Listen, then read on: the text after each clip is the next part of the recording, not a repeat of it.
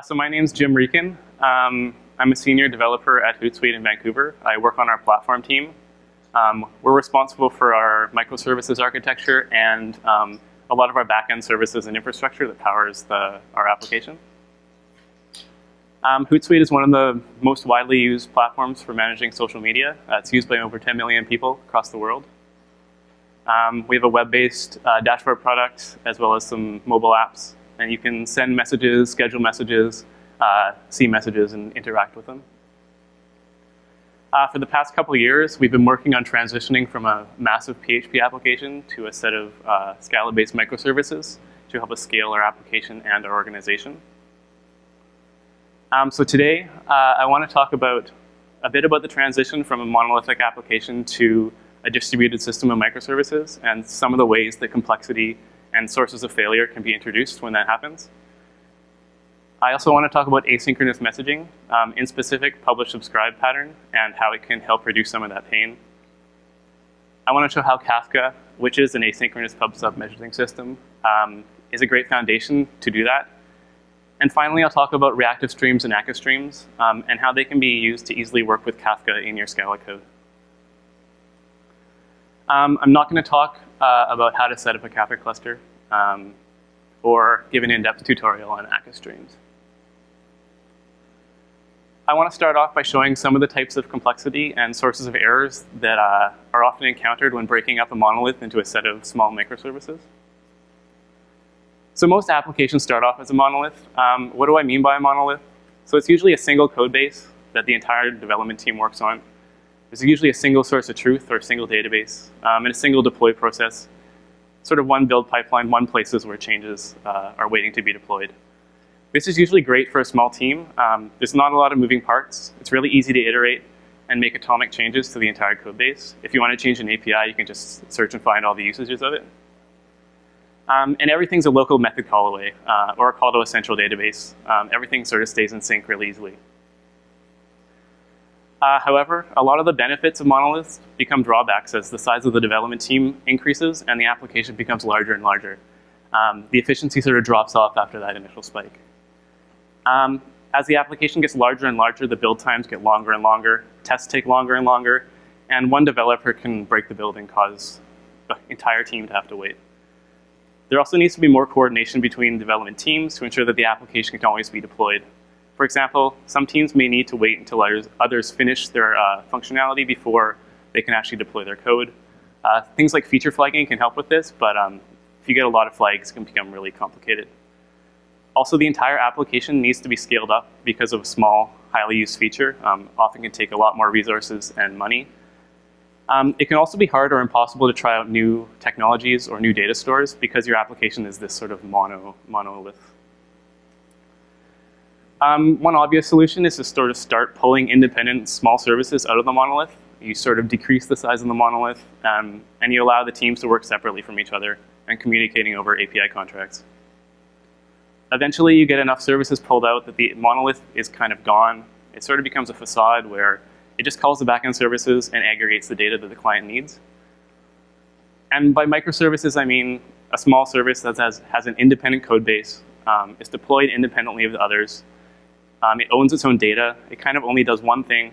And it's owned by a single small team that's empowered to make changes whenever they need to the application.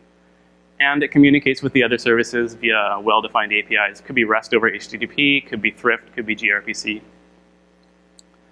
Microservices come with a lot of benefits. Since they're small and encapsulate one thing, the build times are short, the test times are short. Each service can be deployed and scaled independently of the other services. It can save a lot of money as compared to with a monolith. Each service can use whatever technology is appropriate for it. For example, an analytics service might have a lot different data requirements than a user management service. It's also easy to create new services because they're small. It can help spur innovation in the organization. Also, each service has a clear owner who's responsible for all aspects of the service. With a monolith, there's not often clear owners, and you can sort of sometimes get one person that gets overburdened with all that work. Microservices aren't a silver bullet, though. With the introduction of services, the application now becomes a distributed system. You have network calls everywhere. You get latency. All the calls between services are remote, which adds additional latency. There's a lot higher chance of failure. So any service or network component can fail at any time. The system has to be architected with this in mind. And the failure of a downstream component, say this very last box, can cause cascading failure to cause failure all the way up to the top level.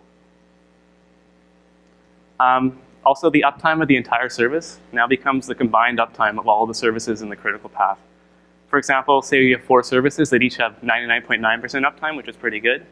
The overall uptime of this whole chain is only 99.5%, which is not that good. It's sort of the difference between like half an hour of downtime versus 3.5 hours of downtime in a month. You also need a lot more coordination.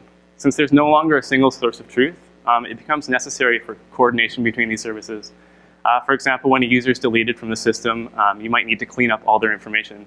You don't really want to be doing this synchronously or having the user management system need to know about every other part of the application. You also need more coordination between teams. Cross-cutting changes can't be made atomically anymore. API changes need to be carefully designed so that they are backwards compatible, or the API needs to be versioned and it can slow down the speed of changes. And if you're not careful, the overall system can end up tightly coupled and starting to look like spaghetti, and having each request pass through tons and tons of other services, similar to how the monolith can sort of become all tangled together. But usually not all these calls necessarily need to be part of the critical path to complete the user's operation. For example, like deleting a user, you don't really need to delete all their data synchronously. Also, sending a message to a social network, it doesn't really need to archive the message or perform any analytics on it. So a good way to reduce the complexity and lower the chance of failure of the overall request is sort of by pulling out all the non-essential API calls from being synchronous and blocking, or synchronous and non-blocking, for the request to be asynchronous. So if there's fewer calls in the path, it becomes more reliable. Rather than having everything being done over API calls, we can simply send the messages to an asynchronous message bus. Service can fire and forget a message into the bus. Any number of other services can consume this information at their own pace outside of the scope of the user request. So obvious stability reasons aside, why would we want to do this? It has decoupling. It completely decouples the producers from the consumers of the information. For example, the service that needs to process tweets from the Twitter fire hose doesn't really need to know about the analytics system or a push notification system. The point-to-point messaging becomes publish-subscribe. One-to-one becomes one-to-many. There's less coordination. Aside from agreeing on the message format, there's little to no coordination that has to happen between a producer of information and a consumer of it. Once something's producing data to the message bus, adding additional consumers to that information doesn't affect the producing service at all, so it's really easy. It can also help scale your organization, as there's less back and forth necessary between teams. A team doesn't even need to know who's consuming their messages as long as they're publishing sort of the format of the message. So what kind of requirements would we want in an asynchronous messaging solution? It needs to have well-defined delivery semantics. For example, it needs to know if it's at least once, or at most once, or exactly once, because with at least once you have to deal with duplicates. With at most once, or with at most once you have to deal with lost messages. And exactly once is really hard to do. You want it to be high throughput. We don't want to block colors. We want the messages to send fast. We want it to be highly available. We don't want a part of the messaging system that breaks to stop it from working. We also want to have durability. We don't want a failure of part of the system or the entire system to cause data loss. We want it to be scalable. We want to be able to grow the capacity of the system over time. And really important, we want back pressure. We want to be able to have a slow consumer to be able to handle data coming from a fast producer. There's a lot of different messaging systems out there, and the one that I found is really good. It's called Kafka. So what is Kafka? Some of you may have heard of it before or used it. It's a distributed, partitioned, replicated commit log service. That's a lot of words. But sort of like commit log, think of how a database works with its write-ahead log. It's append only. It's a linear reads and writes, which is really fast. It has pub-sub messaging functionality, one-to-many messaging. It was created by LinkedIn, but now it's a top-level Apache open source project, and it has a company that manages it. I think it's called Confluent. So a Kafka cluster maintains feeds of messages called topics. Entities that send messages into topics are called producers. and the entities that read the messages are called consumers. Kafka topics are sort of a logical grouping of one or more individual commit logs called partitions. For example, this topic has 3 partitions. Each partition is an ordered immutable sequence of messages. This means that if the topic has many partitions, there's no total order of the messages. There's only an order per partition. The messages are continually added to the end of the log, and each message has a numeric position or offset. The messages are persisted in the log for a configured amount of time, whether they've been consumed or not. Typical retention periods are usually around an hour to a week, depending on the volume of data. I think the Kafka default is 2 weeks. We use this at Hootsuite for 2 weeks, except for a few situations where we've lowered the retention to be smaller because we have a very high volume topic. And usually you start with just a few partitions, and then you can add them as more parallelism is necessary. Producers, as their name implies, send messages to partitions and topics. They're responsible for choosing which partition to send the message to. So there's a couple different strategies you can choose. Messages can be round robin over all the partitions, which sort of puts an even amount of load on each partition, which is kind of fair. The producer can also consistently hash the messages based on a message key you provide. And this ensures that as long as a message has the same key, it'll always go to the same partition. So if you can't get a total order over the whole topic, you can at least get an order for the individual message, the individual keys. This can cause an unbalance of messages sometimes if one message key is busier than the others. Say you have a really, really popular user on your system, its messages will always get hashed to the same partition. So consumers, as opposed to many other messaging systems, Kafka consumers pull data from the partitions of a topic. It's not pushed to them. And all they track is their position in each partition. This makes them extremely cheap. They just have to store a couple numbers. Consumers are tagged with the group ID, which groups all consumers with the same ID into a logical group. And each partition is assigned to only one consumer in a consumer group. So if all consumers have the same group ID, you sort of get a queuing message model where the message will sort of be round robin between all the entities. If they all have different group IDs, you sort of get a pub sub like topics where everything gets all the messages. The number of partitions in a topic should be large enough so that there are at least as many top partitions as there are consumers in the group. Otherwise, some consumers will be sitting there doing nothing until one of the other consumers stops. So for example, in group 2 here, consumer 6 is doing nothing because there's 4 consumers in that group, but only 3 partitions. But for example, if consumer 3 died, consumer 6 would get assigned the partition that it had. At Hootsuite, we typically have a single consumer group per service, and then we scale up and down the service, knowing that each message will only be delivered once by one of the server workers in that group. So now that I've sort of described the main components of Kafka, does it meet those requirements that I talked about a bit earlier for our good messaging system? Kafka is really fast. It can handle hundreds of megabytes per second of reads and writes over thousands of concurrent clients.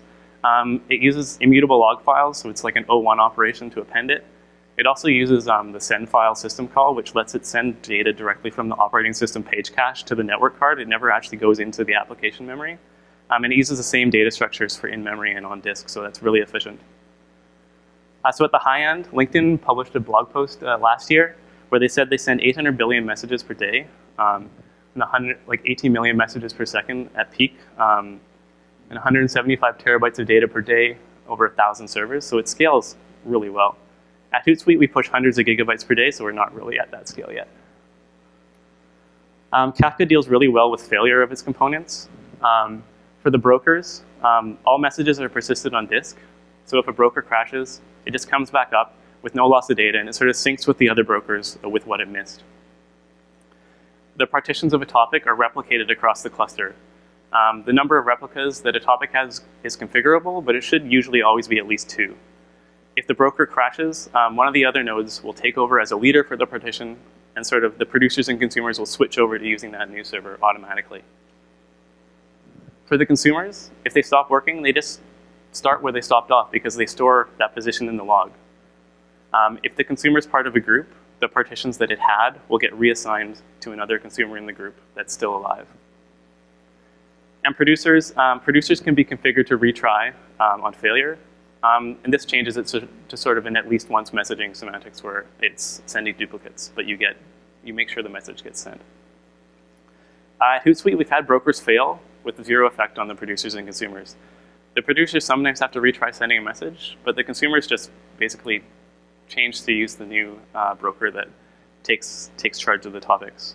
This is also really good when we deploy new code, because the rolling restarts of a consumer results in no lost messages because the consumers sort of just start where they left off when they restart.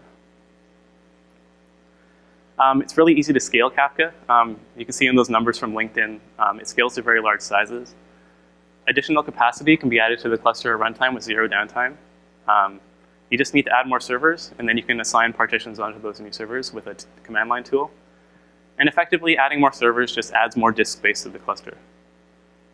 And since partitions can be stored, topic are stored on different servers, the size of a single topic can actually be larger than any single server can hold, which is kind of nice. And you can add more partitions at runtime to get more parallelism. Say you have more consumers, you can just add more partitions, and they'll be able to consume. Kafka also helps introduce back pressure into your system. Disk is really cheap, so it can allow an almost unlimited data sync for messages.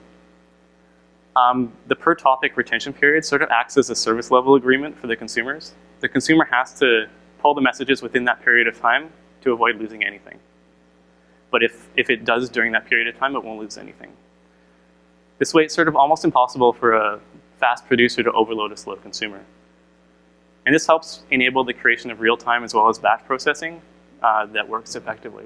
So you could have a process that runs once a day that just gets all the messages that happen during that day as long as the retention period on the topic is longer than that.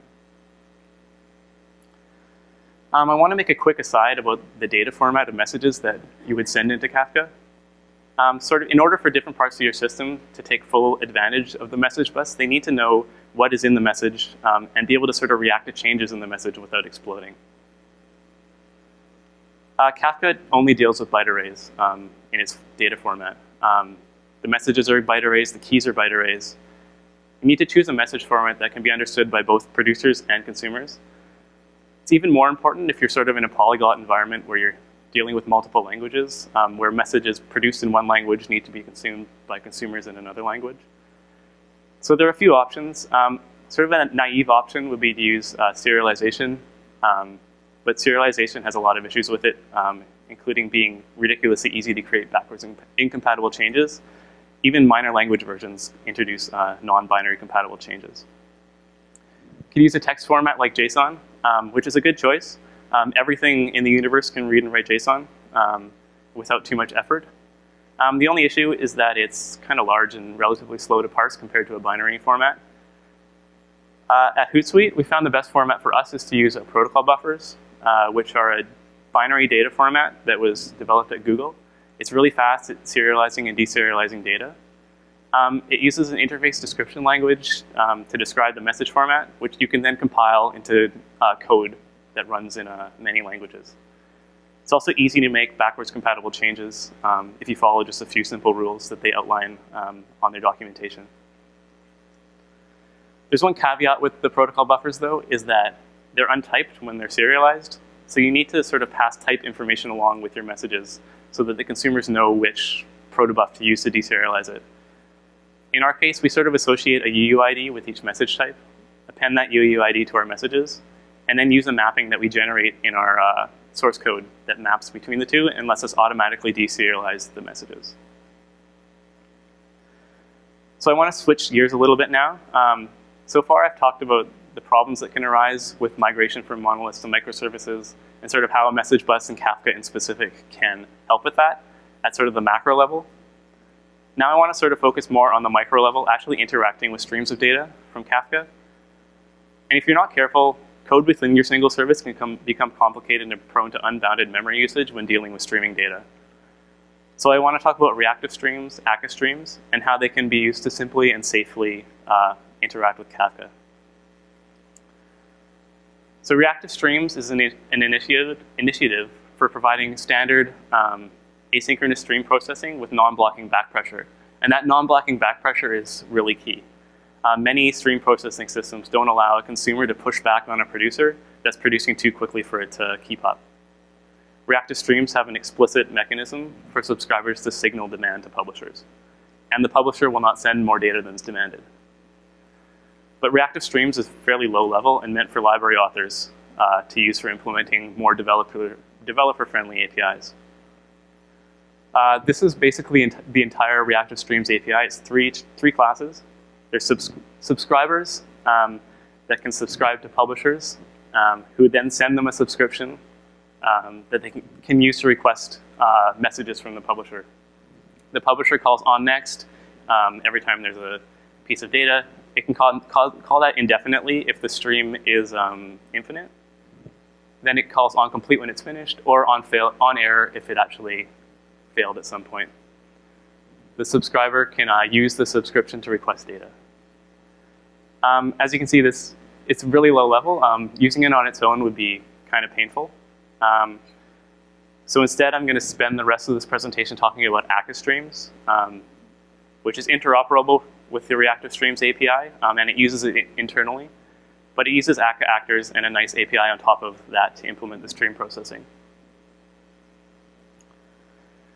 As I said, Akka Streams is a library built on top of Akka actors and reactive streams, and it provides a way to process sequences of elements using bounded buffer space. And so this is different than the typical actor model that you have with Akka, which often processes using unbounded buffers that can explode your heap, or it allows bounded buffers but will drop messages. Akka Streams doesn't allow buffers to grow unbounded, and it doesn't drop messages. Also, unlike plain actors, Akka Streams are strongly typed, so you don't have to deal with receive block that takes the universe and returns nothing. Akka Streams have some core concepts that are used to construct topologies for stream processing. There's a source, which is a processing stage with exactly one output and no inputs that emits elements downstream when they're ready. There's a sink, which is the opposite. It's a processing stage with exactly one input. It accepts elements from upstream and may influence back pressure on the upstream. So it can say, I'm busy, stop sending me things. Then there's a flow, which is the combination of both of them. It has exactly one input, one output, and it sort of it just transforms data and propagates back pressure up. If it gets back pressure from its output, it sends it up to the input. There are also some junction stages that do fan out and fan in. For fan out, think of something like broadcasting or round robin. And for fan in, think of like merging or concatenating streams. Once a stream topology has no exposed outputs or inputs, it's what's called a runnable graph and can actually be run and do things. Processing stages are immutable. They can be reused and composed together just like functions. So anything that has the shape of a source is a source. Anything that has the shape of a sink is a sink. And anything that has the shape of a flow is a flow, no matter how complicated it is inside. So it's really nice for building abstractions around complicated stream processing and still have a simple building block. It's sort of similar to how in Akka you have the props object, which is an immutable blueprint for constructing the actual actor instances. So when the actual graph is run, it's materialized. And sort of this is analogous to turning on the tap in a real pipeline and seeing the water start flowing through. Actors will be created to handle the processing stages. Files or sockets or other resources can be opened, or connections to Kafka in our case. And when the stream completes, these resources will be released automatically. Each graph stage can optionally provide a value once it's materialized that can help you interact with other parts of your system that aren't necessarily using Akka streams. For example, a source can materialize to an actor that when sent messages will emit them downstream into the stream. Or a promise that once completed will emit that item downstream and then complete the stream. Or it can also interop with a reactive stream subscriber. It can also materialize to no value. And similarly, sinks can materialize to an actor that upstream messages will be sent to, and this actor can actually influence back pressure on the rest of the stream. Or it can be a future that contains a computed result, assuming that the stream completes, And this is kind of nice. You could hide the fact that you're using Akka streams from an API consumer. You could have an API that returns a future. And then inside that API method, you can actually create a crazy stream topology and run it and just return that simple future result to your consumer. Also, it can be a reactive streams producer, which allows interoperability. You might be thinking Akka streams looks great, but can I easily hook it up with Kafka? And yes, there's a library called Reactive Kafka that does this. It's an Akka streams wrapper around the Kafka 0.9 Java API. It's under a little bit of flux and development right now. It was originally written, I think, by SoftwareMill, but it's moved to be an Akka project now. And it provides Kafka consumer source and a Kafka producer sink. It might seem kind of backwards having a consumer be a source and a producer being a sink, but it kind of makes sense once you think about it a bit. The consumer is pulling messages from Kafka and then emitting them into the stream. And the producer is receiving messages from the stream and then sending them to Kafka. So the reactive Kafka producer is a sink that can send messages to Kafka topics. It can also be a flow that emits a message to Kafka and then emits a message downstream when the message is successfully produced to Kafka. And this is kind of useful for logging when a message sends properly or doing some other processing once that happens. Another nice thing is that the Kafka connections are automatically managed. When the sink is connected, the Kafka connection will be made, and when the stream completes, the connection to Kafka will be automatically closed. Similarly, the reactive Kafka consumer is a source that pulls messages from one or more Kafka topics and emits them downstream. It's able to auto-commit messages, which provides an at most once message semantics, or it can also pass an offset object down through the stream that can then be used later to actually commit that offset back to Kafka and say, I've consumed this message after the processing has completed. And this sort of gives the at least once consumption semantics. So you can choose depending on how your application works. It receives back pressure from downstream. So if it receives that back pressure, it just simply stops consuming from Kafka. That's the nice thing about Kafka is it's a pull-based. If you don't want more messages, you just don't pull them. Also, when the stream is run, it materializes into a control object that can be used to stop the consumer and finish the stream. And like the producer, all the Kafka resources are automatically managed. When the stream starts, it connects to Kafka. When the control object's used to stop the stream, it disconnects from Kafka.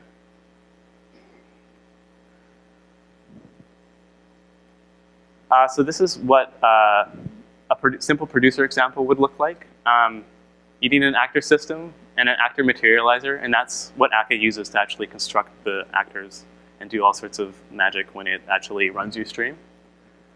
You need producer settings. So here we're using a key that's a byte array, a body for the message that's a string, and telling it to send it to the Kafka server running on localhost. Finally, we create a source that's emitting the numbers 1 to 100. We're mapping it and changing it into a string that just says message 1, message 2. Then we create this producer record, which is a Kafka data structure that says, I'm sending a message that has a key of a byte array, a body of string. I'm sending it to the topic called lower, and I'm just sending the message. I'm not giving it a key. And then we're saying, send it to a producer, a plain sink, and this is a sink that just sends messages to Kafka with those producer settings. And then when you run it, it will take those messages from 1 to 100 and send them to Kafka, and then close the connection to Kafka. Similarly, the consumer, you need the same actor system and materializer. The consumer settings are similar. In this case, you have a deserializer instead of serializer. We're also telling it the set of topics to listen to. In this case, we're listening to a set called lower. We're telling it which Kafka server to connect to. And then we're telling it a consumer group ID, which I talked about earlier, which allows you to have a logical set of consumers. Here we're creating an at most once source, which is automatically committing the offsets once it gets messages. We're grabbing the value out of the record, and then we're just sending it to a sink that just prints out the value. So this will basically listen to Kafka and print out values from the messages it gets and run it. And that gives this control object. And then later on, whenever we're in our application, we can call stop on it, which will stop consuming and complete the stream. You can also combine the two. I omitted the boilerplate on this one, but here we're using a different kind of source, a committable source. which passes an offset object down the stream that can be used later to commit the offset. Then we sort of are taking the value, making it uppercase, constructing that same producer record, sending it to a different topic this time called upper. And then we're passing that committable offset around. That's what comes from the committable source. And that's sent downstream to this committable sink. And so what happens here is the producer produces the message, and only once it's successfully produced the message will it actually commit that offset back to Kafka and say, I'm done producing this message. So that's really nice. If you fail in the middle, it'll just, when you reconnect, it'll start reading the messages from where it left off, reprocess them, and eventually commit.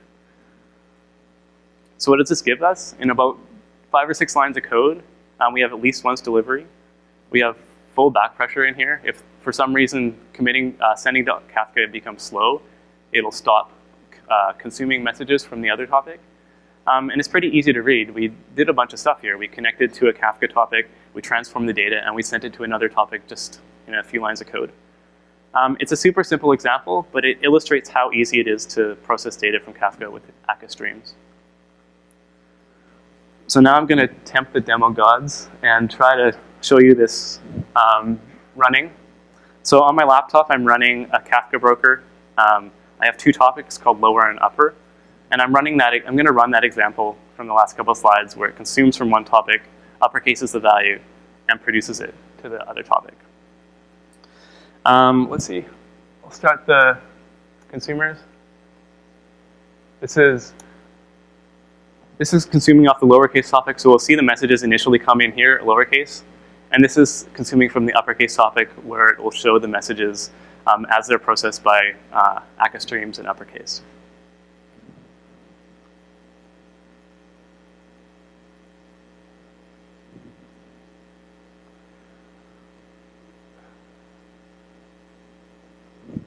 So I'm going to use Ammonite, which is a REPL that is a little bit nicer than the built-in Scala REPL. It has syntax highlighting and some other nice stuff. You can load libraries from Ivy. So here I'm loading Akka Actor, Akka Streams, and then Reactive Kafka.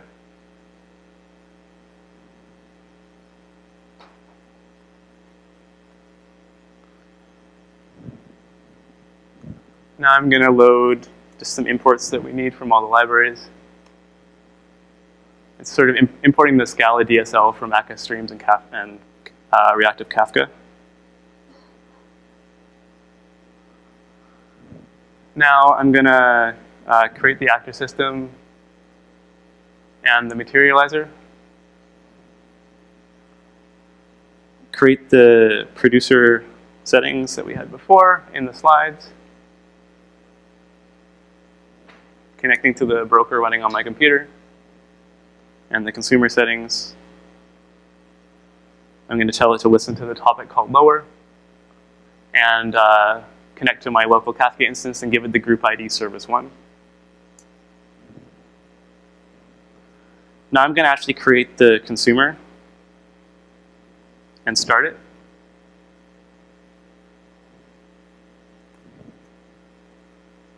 So here you can see it's basically the code from the slide. I'm returning that control object after running the stream here.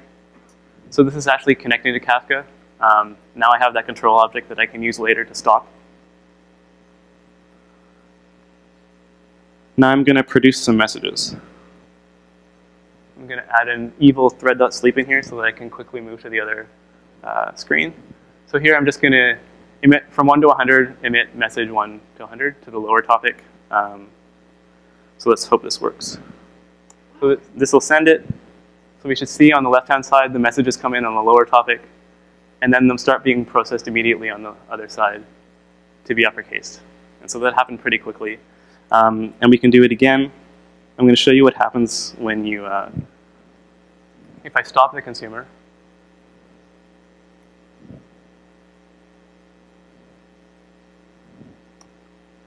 So it's not running anymore. So what happens if I produce some more messages?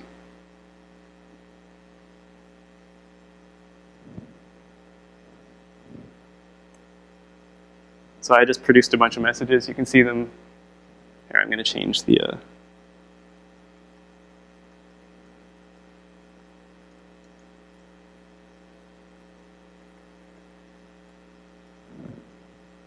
submit some different messages this time.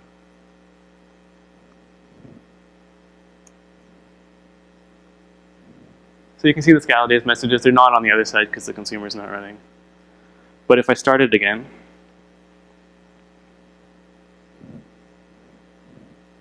oops.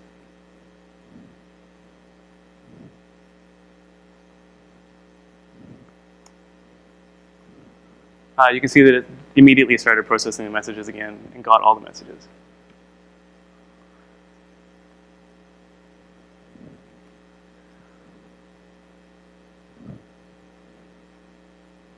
So to wrap up,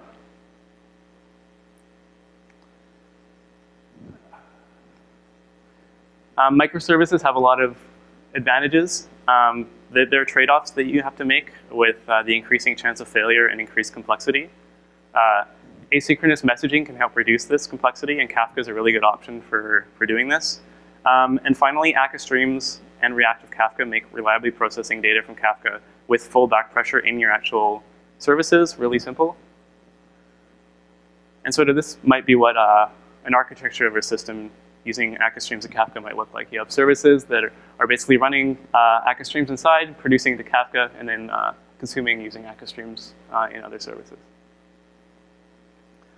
And that's all I had. Thanks.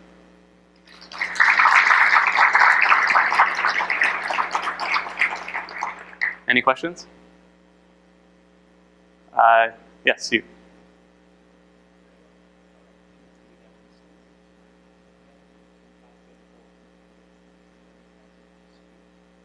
So the question was whether Kafka can enforce any sequential message streams. As I talked about earlier, Kafka only allows ordering within a given partition. And so if you are really care about ordering, you can create a topic that has one partition, and you will get a total order within that topic. Every message you put in will be in the order that they arrive. If you're a little more, if you want to be able to have more partitions, you give your messages a partition key. So say like a user ID or something, and then all messages for that user will always go to the same partition, so you can have an ordering at least in that part. More questions? Yeah, back there.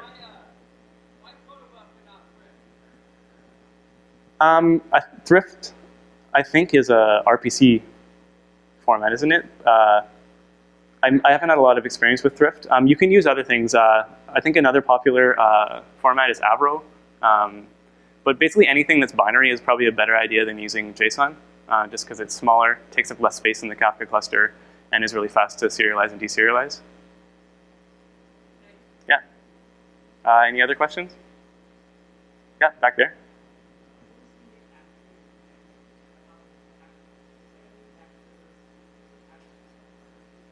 Yeah, there's I think some of the methods take an implicit actor system that you're not seeing in the actual examples. And one of the nice things is that you don't actually have to deal with the actors. You just can write code that does flat maps, maps, group bys, stuff like that on the streams. And Akka handles creating all the actors and doing all the back pressure and stuff like that for you, which is really nice. Yeah?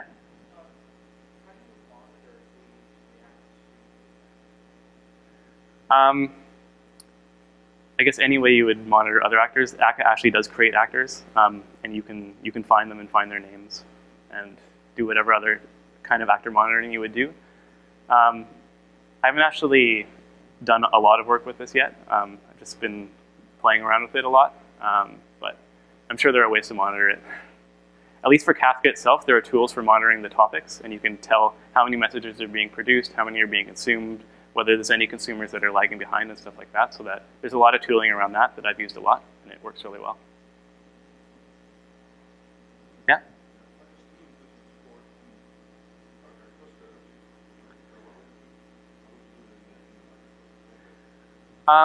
Yeah, I think Akka Streams basically is good for inside a service. You can have a stream that materializes to an actor, and so you could have the stream process send messages to that actor, and then that actor could send messages somewhere else in your cluster and send it, say, to another actor that is in front of another stream. So you could do it that way. Yeah, you would have to deal with the back pressure yourself in that case, passing it over the cluster, I believe.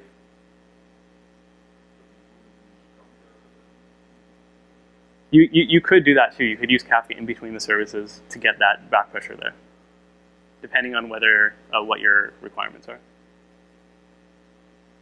Yeah.